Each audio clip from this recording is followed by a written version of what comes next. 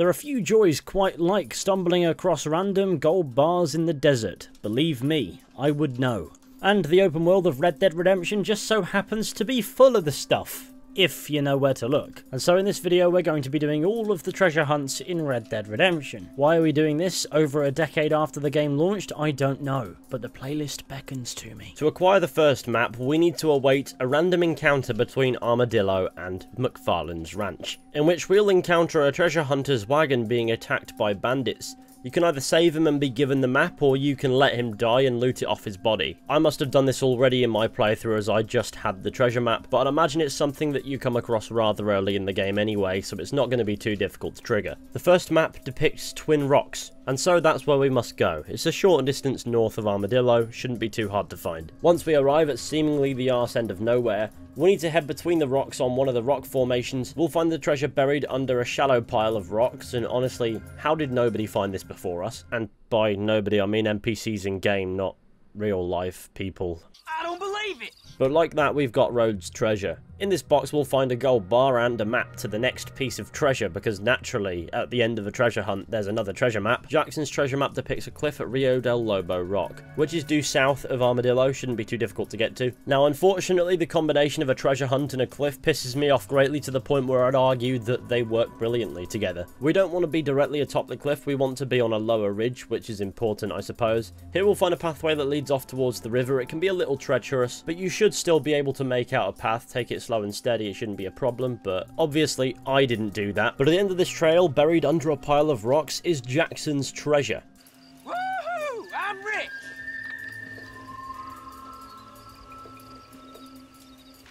Now we have yet another gold bar and the map to the next piece of treasure. Kaloon's treasure is fortunately very simple, as it's in the big manor at Tumbleweed, so that's exactly where we must go. At speeds, hopefully the ghost won't catch us. Spoiler alert, there is no ghost. Once we're in Tumbleweed, we've got to head up to the manor, not difficult at all.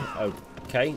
The quickest way in for what we're after is the cellar entrance, as the treasure is in the cellar. Now, it shouldn't be difficult to find where you need to be, as it's marked by a mounted bull skull. And there you go, treasure buried under a really out-of-place pile of rocks. How did nobody find this, especially considering Tumbleweed is infested with outlaws most days of the week? Did nobody think to question the random pile of rocks in the cellar? Oh my good lord! What we acquire is yet another gold bar and a map to the next piece of treasure.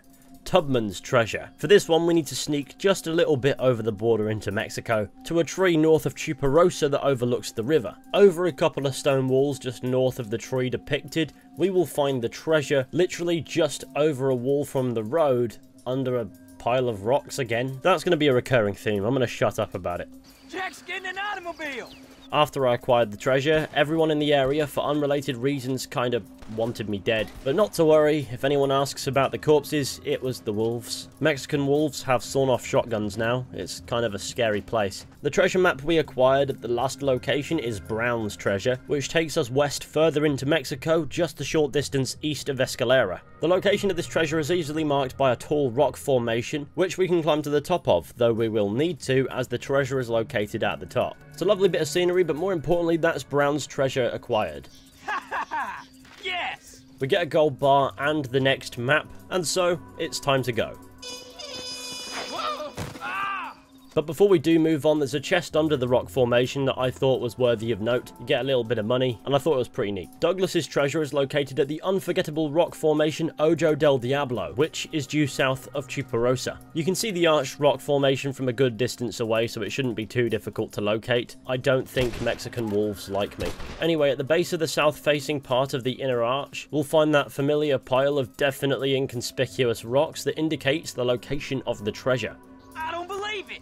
Along with Douglas's gold, we acquire the map to Garrison's treasure. Now, this treasure honestly made my head hurt a lot, trying to figure out how exactly to get on top of the cliff where it's located. Where we want to go is here, a short distance north of Agave Viejo, or however you pronounce that, I apologise. There is a path between the cliff and the river, however, this is not the path that you need to be on. If you approach the formation from the east, you should be able to get on top of the cliff, where you will find a ridge that leads to a path-like place just below the top of the cliff. At the end of this path is where you will find the treasure. I don't believe it! I think Jack's run out of things to say. Now we'll have Garrison's gold and the map to pick its treasure.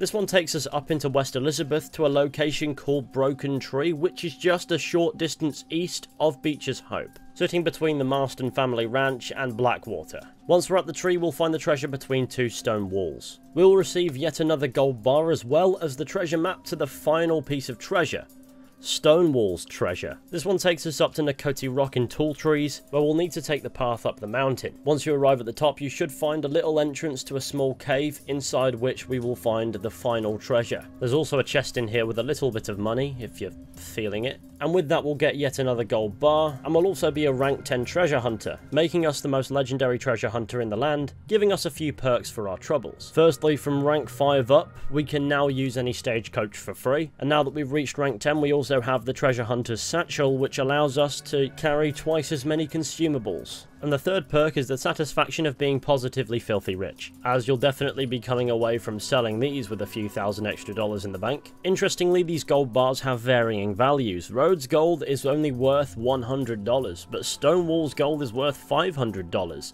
The rest sort of sit in between, with their value being respective to their correlating rank in the challenge. Another interesting detail to this is the names of the people the treasure belonged to appear to be references to prominent figures in 19th century American history. General Elisha Hunt Rhodes, President Andrew Jackson, John Caldwell Callan, sorry if I pronounced that one a bit wonky, I have no clue, Harriet Tubman, John Brown, Frederick Douglass, William Lloyd Garrison, George Pickett, and General Stonewall Jackson. I love historical references and stuff like this. To me, it's just really cool. But then again, I am in the early stages of starting a YouTube channel dedicated to historical stuff as well, which I can't wait for, and so any mention of history and I just get excited. That concludes this video on the treasure hunter challenges anyway. Thank you all for watching, I hope you enjoyed. Be sure to go ahead, leave a like, subscribe, share the channel with your friends and all that wonderful stuff, that'd be super fantastic.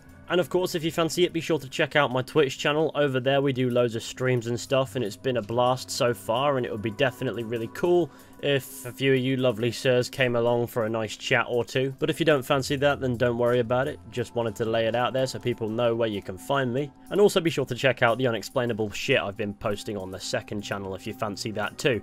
It's a bit weird, but then again, what did you expect from me? And of course, with any luck, I'll be seeing you all very soon with another video at some point. But until next time, take care and goodbye.